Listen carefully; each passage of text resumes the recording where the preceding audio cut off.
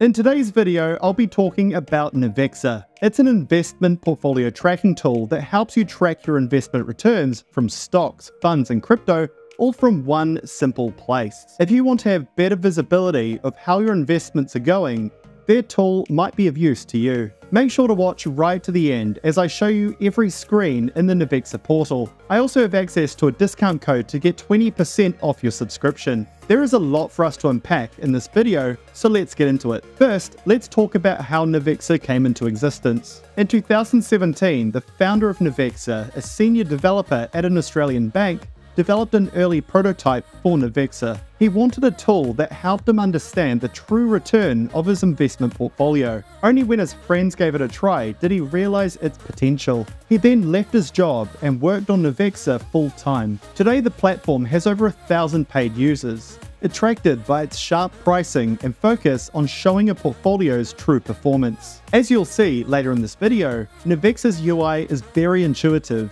and investors get a great view of their returns broken down by capital gain, currency fluctuations, taxes paid, and dividend income. Navexa also takes a community approach to their product development pipeline. On every page of the portal, they openly ask their users to suggest new tools and features to build the platform together. They also have Android and iOS apps, which makes it easy to track your portfolio on the go. If we look over at Trustpilot, Navexa has a rating of 4.6 out of 5 from over 140 reviews, which is market leading for portfolio tracking. Reading through some of the comments, some of the themes that keep coming up include fast customer service, cheaper pricing than alternatives, and frequent upgrades to the platform. Looking at some of the less favorable reviews, they include users getting confused by upgrade emails, some brokers having slower load times, and product suggestions. It's good to see Navexa replying to many of these with suggestions or to reach out to them via email. On the Navexa website, they even include the founder's email, so getting support as a user appears to be solid. The vast majority of users appear to be from Australia, with a few others in there from the UK, Singapore, and the US. Navexa was founded in Australia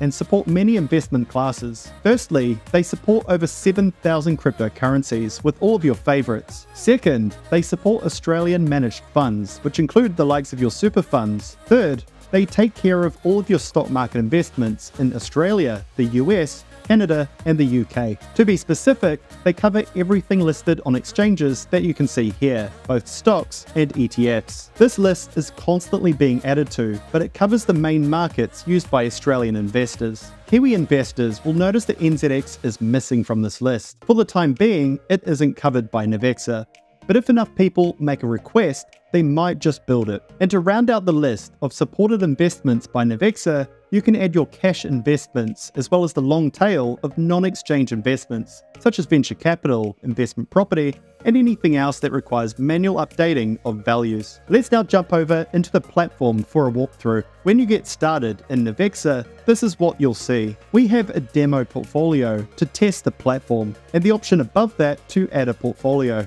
Clicking that button, we can select a few options to customize our first portfolio. We can select a name, our tax residency, and when our tax financial year ends. If I use Australia, this updates to the end of June from New Zealand's end of March. We can also disclose our tax entity type and change our calculation settings. One thing I'll change here is switching to compounding returns. We can hit save once we're happy with our selections. We now have our test portfolio. Depending on your Navexa plan, we can load between 1 portfolio on the basic plan to 10 on their pro plan. I'll cover those off later in the video. Clicking into our portfolio, we don't currently have any holdings. We can simply press the Add Investments button. Here, we have 2 options. We can either load our trades one by one manually or import those from a broker. A third option we have, which sits under the latter option, is to load our trades from a spreadsheet, which is faster than the first option, but likely slower than the second option. If you want to get started with Navexa and say you work with Sharesies, which they don't have an integration with,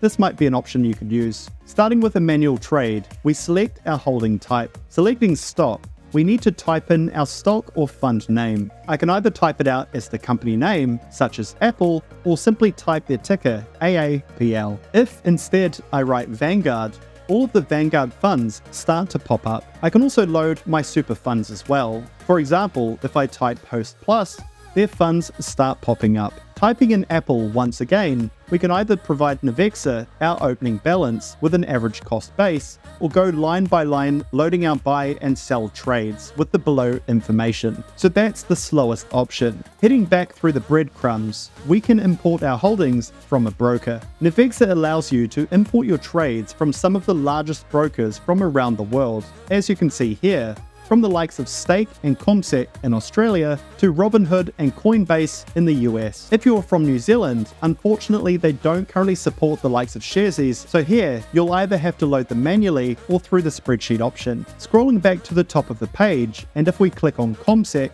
you can see the two ways of getting your trades into Navexa from your broker. The first method is email forwarding. Here, Navexa gives you instructions on how to tell your broker, in this case CommSec, to email Navexa with your trades after they've taken place through your brokerage accounts. Going back, the second option we have is to export a CSV from our broker and import it into Navexa. Here we get instructions once again to set this up. The first option is generally easier, as Navexa will update your latest trades automatically from the emails without needing extra work. Finally, we come up with our third method of importing trades right at the bottom of the broker list, and that's a CSV upload. I'll click stocks here, and I've already prepared a file with a few trades in Vanguard's Boo Fund and stocks in Apple, BHP, and Commonwealth Bank. Once the file has been uploaded, we need to specify where in the grid our column headers are. If correct, hit yes. Now we go one by one, fixing any errors and mapping the columns of our file. As you can see, I had one mismatch.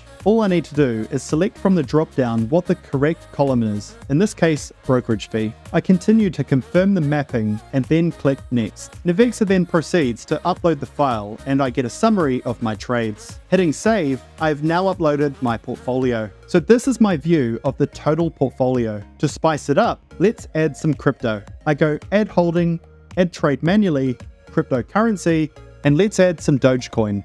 Let's say I bought 1,000 units in it a year ago at 7 cents in USD, and I paid $1 in trade fees. Hitting Add Crypto and heading back to my portfolio, I can now see it appears here alongside my stocks. In my portfolio here, I have a little under $25,000. Down the bottom, you can select the currency. In my case, it's in the Australian dollar. We also get this chart, which shows us how the value of our portfolio has changed over time. At the top left, we can select different time horizons with all the data below it updating. This can be useful to drill down into the factors which contributed to your portfolio returns for a given time period. The custom option is another handy tool to really narrow down the period you're looking at. Alongside portfolio value, we have capital gain. This reflects how much the value of our holdings has increased or decreased in numeric terms for our given time period. For the sample data that I've plugged in, it has risen at a CAGR of 7% a year, which is pretty fair. Next along is the income return. Some stocks pay a dividend, so here we can see that captured, which does of course contribute to our true portfolio returns. Along from there, we have our currency gain,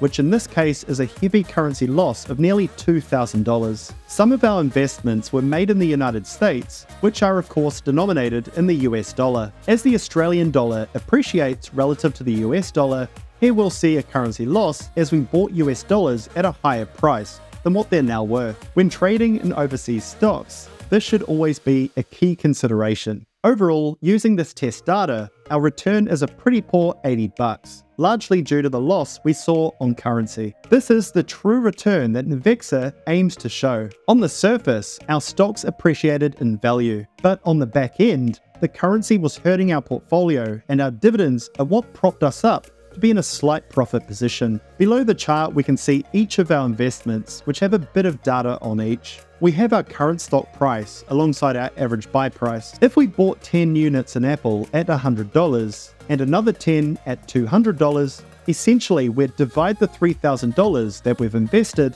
by our 20 stocks to arrive at an average trade price of $150. It's the same calculation here. We then have the quantity of units owned, the current value of those, and our return data. If you want to customize this view, we have a drop down here that has other useful data, such as weighting. There is also a toggle for sold holdings, which will remove those from the list of stocks that we've since sold out of completely. And finally, you can export the list of investments as a PDF or Excel file. In the test data that I've used, I've also included a couple sell trades. Above the chart, we can remove sold positions from our return calculations and charts, or sort the holdings list into groups, such as by exchange, sector, currency, or a few others. You also have the option of setting up your own groups. Let's now jump over into the Overview tab. We get the same chart that we had before, but a bit more information about those sorting categories. There are 4 views here. We can change the time horizon at the top left of the page, or the way the data is expressed in the top right corner of the view itself into capital gains, returns, or total value.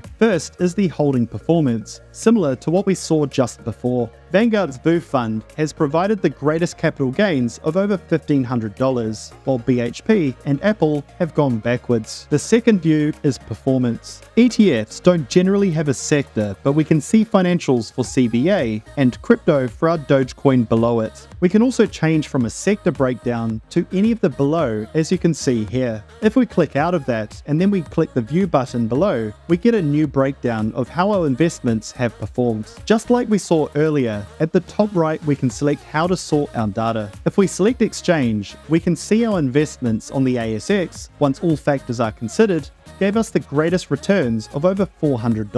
NASDAQ, on the other hand, didn't perform so well, down over $700. Apple stock fell by about $160, while the currency weakened by $600 here. So this is a great tool for dissecting your returns and confidently explaining what factors led to your portfolio performance. Heading back, our third view is of our income return. Income, of course, relates to dividends and interest income, which is paid by companies to its owners. Vanguard's VU ETF has given us the greatest income returns here, while Dogecoin, as a non-income generating cryptocurrency, hasn't paid any income. Many stocks and ETFs don't pay dividend income either, so not everything will show here. Clicking on the View button, we can see the breakdown of these income payments and when they were received. Heading back, our fourth view shows us our portfolio's diversification. This, of course, relates to how concentrated our portfolio is according to a few factors, such as specific stocks, sectors, currencies, among several other factors. This is important to investors as a form of risk mitigation. For example, if 90% of our investments are in the United States and the US dollar depreciates relative to the Australian dollar,